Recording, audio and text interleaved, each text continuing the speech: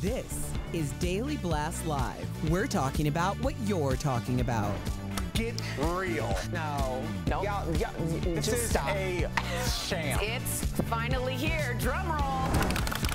And for a fortnight there we were, forever running to you. Sometimes ask about the weather. Now you're in my backyard, turn into good neighbors. Welcome to DBL. That was a clip of Taylor Swift's song Fortnight from her new album, The Tortured Poets Department. Now, everyone's been talking about the album, and even Taylor celebrated some positive reviews she received.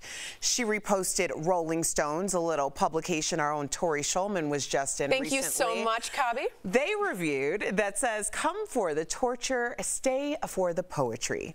Taylor captioned the review with the song, quote, "And that's the closest I've come to my heart exploding." Oh no, not a pulmonary embolism. And while she shared glowing reviews, one publication chose to make their reviewer anonymous for fear of Swifties coming after them. The lengthy review from Pace Magazine says that it's, quote, "Swift's worst lyricism to date, including irredeemable and relentlessly cringe lines." Now, the magazine explained why no one is listed for the review, saying, quote, "In 2019, when Pace reviewed Lover, the writer was sent threats of violence from readers who disagreed with the work. We care more about the safety of our staff than a name attached to an article."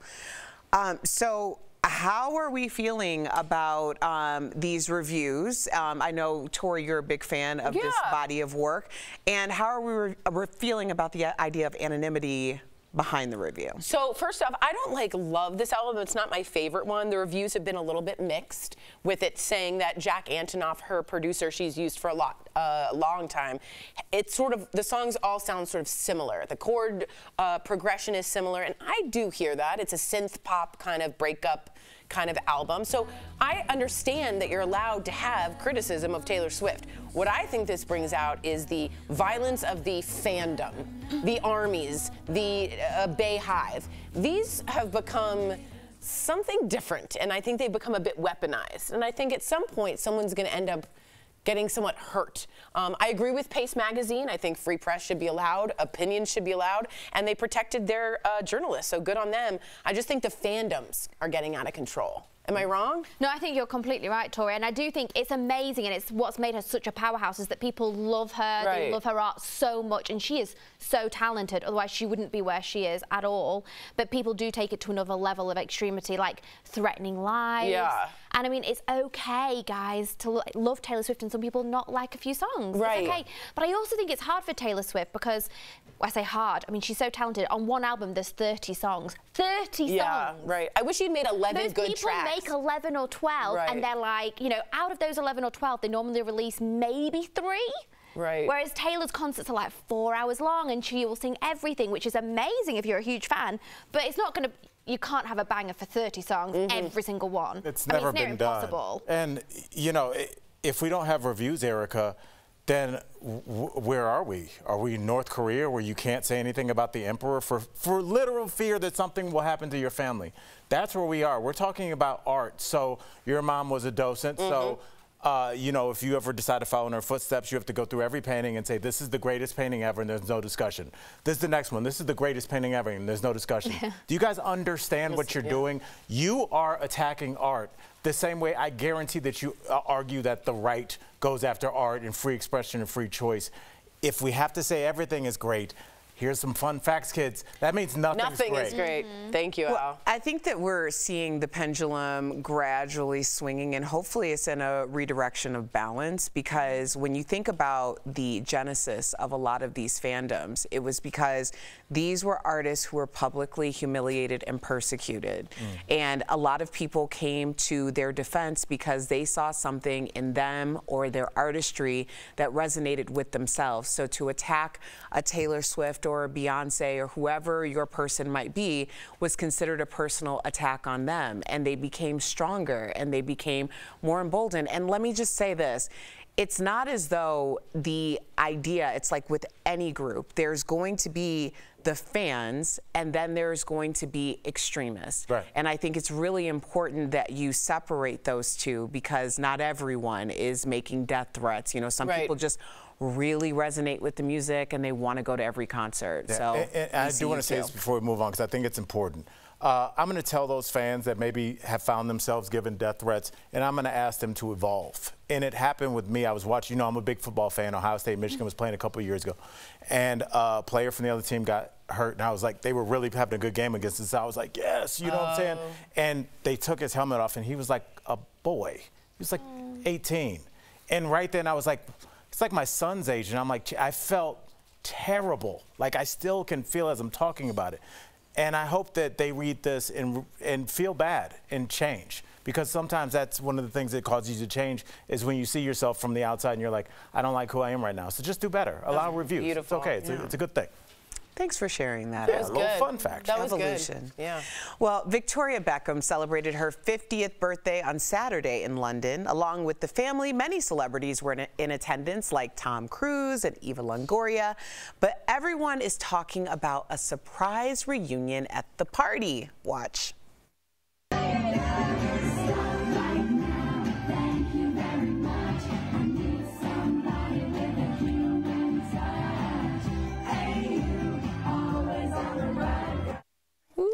David Beckham captured that epic karaoke moment from the Spice Girls.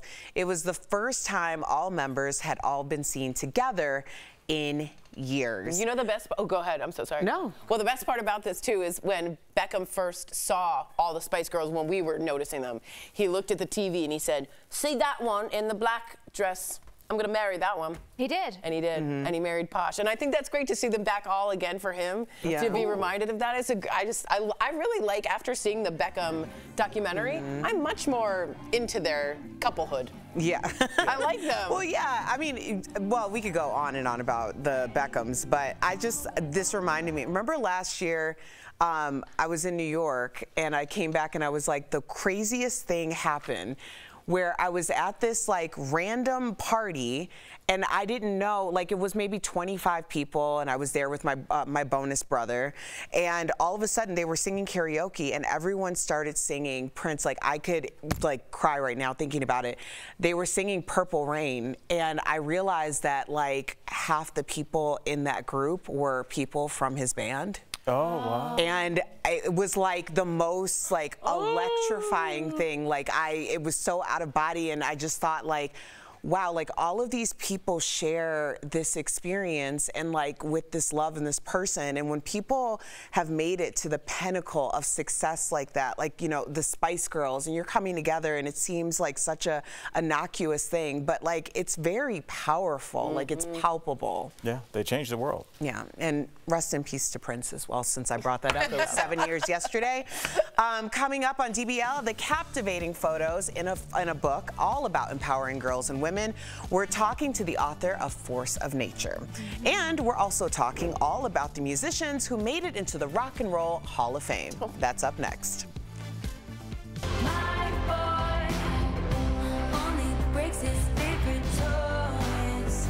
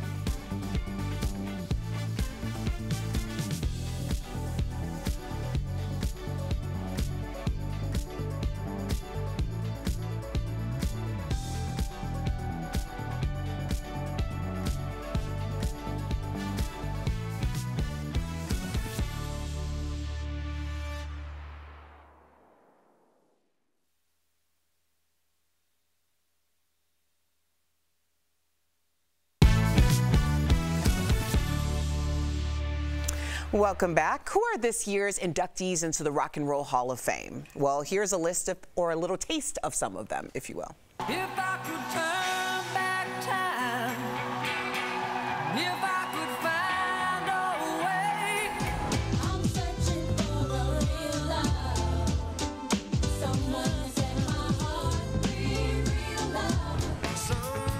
sometimes I find it's better to be somebody else. Oh, yes, it's ladies' night, and the feeling's right. Oh, yes, it's ladies' night.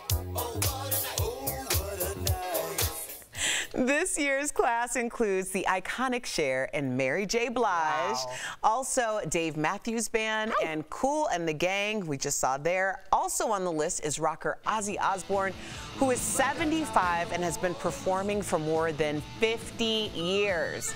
And the rock band Foreigner, best known for I Wanna Know What Love Is. I love that song. Next, guitarist and singer Peter Frampton, who made the guitar talk box even more famous. And lastly, a Tribe Called Quest. What happened to Dave Matthews? Hip-hop music. So what do y'all think? Anybody that you're surprised is on the list, isn't on the list? Beth, what you thinking? Oh, I was happy to see Cher. I feel like she deserves it. It's a long Were time you shocked she coming. wasn't already in? Yeah, I actually was. When I saw it, I couldn't believe that she already wasn't there. But when you look, whenever they indict someone, it's someone who's been around for a long, long time. Like, all those songs are at least 30 years old. Just so you know, just to speak on what Steph is saying, to be eligible or performer group to be inducted, they must have released their first commercial album 25 years ago. Yeah. Okay. So just to...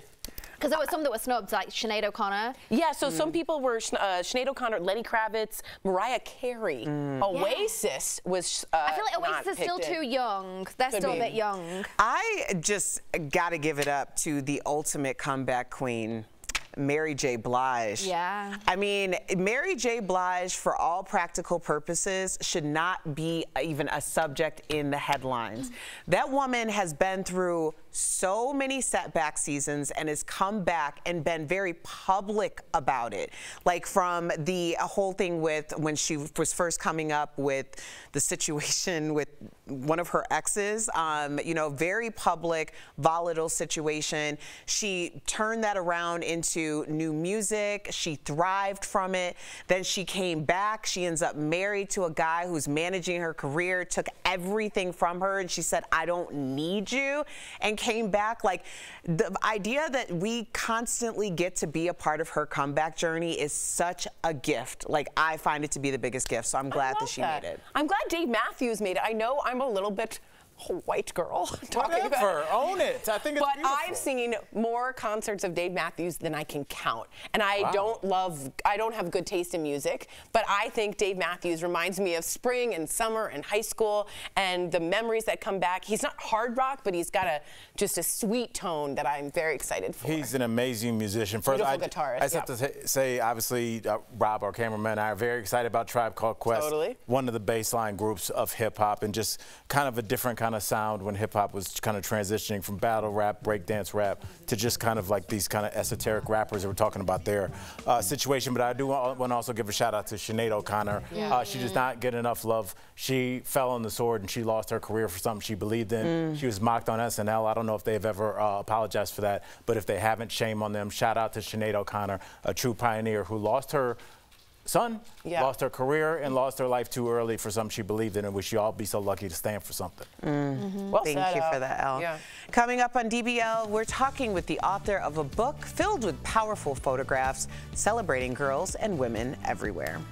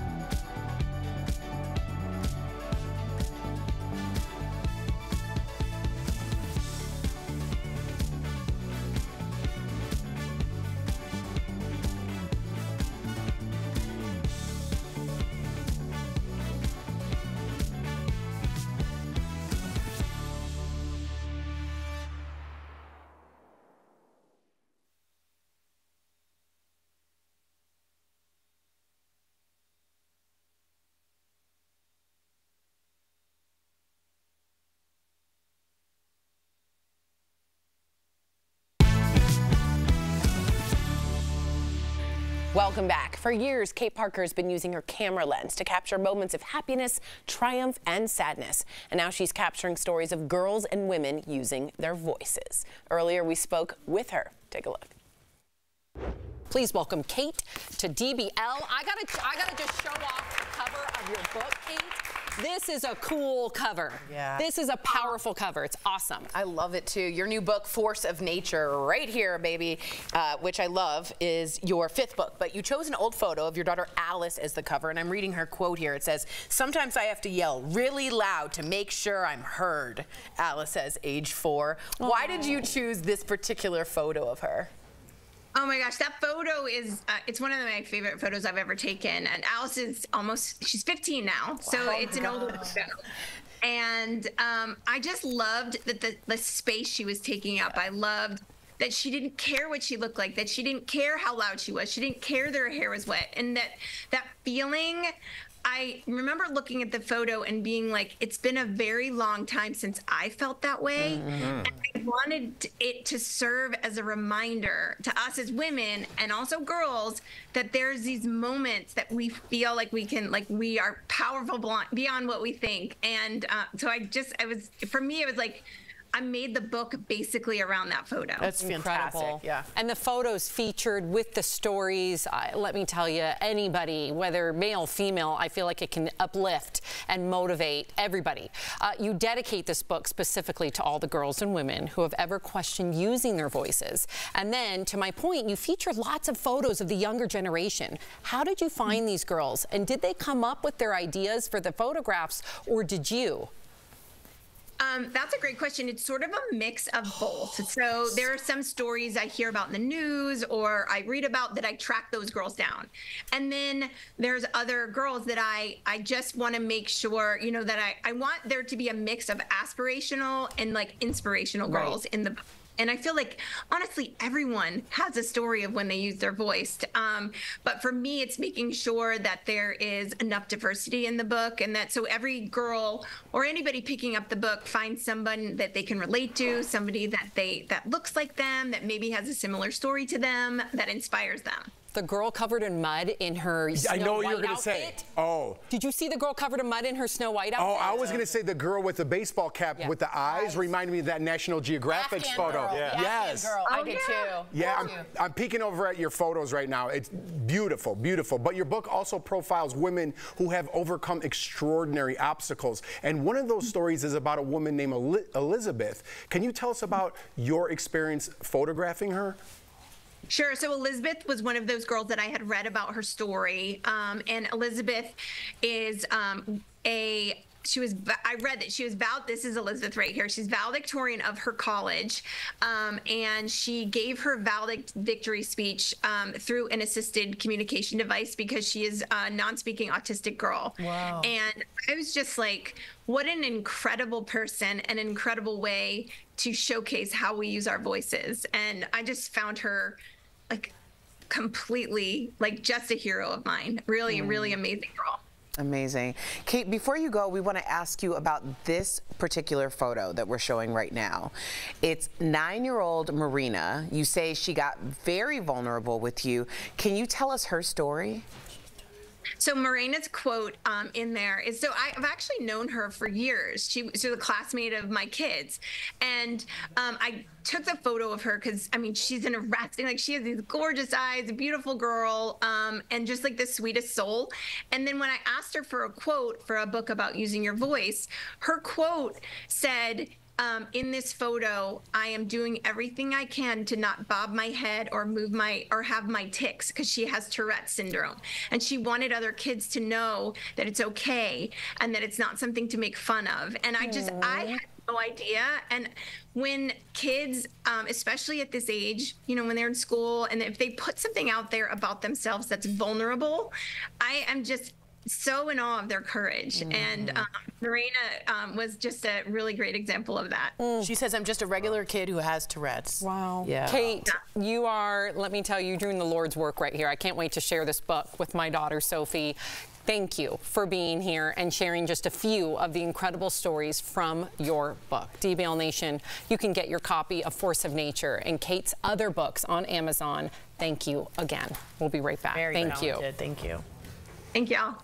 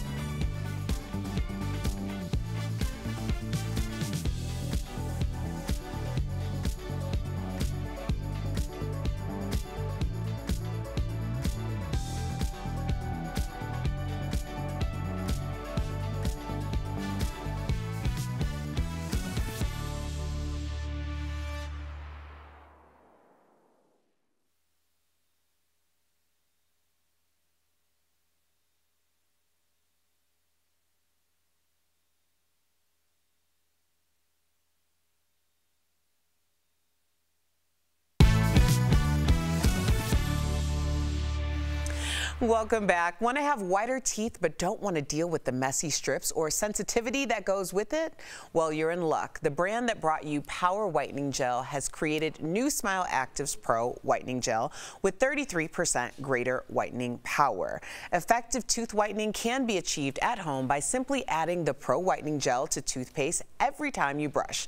No change in your routine, no extra downtime, no effort needed. In a clinical study, users saw an improvement of up to 8 shades after using the gel for 30 days. Smile Actives is safe and effective and will work even on crowns, bonding, and dentures. Order today for a special buy one, get one free offer. Don't wait to get your brighter, whiter smile. Call 1-800-700-4040 or visit smileactives.com today. Before we go, check this out. Country singer Luke Bryan took a tumble on stage during a concert in Vancouver. Luke was walking across the stage when he slipped and fell on a fan's cell phone. He got up and seemed to be okay. He even joked about the mishap. Sort of. Watch. Did anybody get that? It's okay. Hey, my lawyer will be calling. Yeah, I would. Your lawyer should be calling. Yeah, that's something he could easily win and hopefully start a precedent of stop throwing things on Exactly. stage. Stop doing it. I don't think she's gonna sue. That'd be a bad look. I feel like he's Somebody's so got to. nice. Yeah. I wish Cardi B would have done something when it was her. We'll be back tomorrow, same time, same place. That's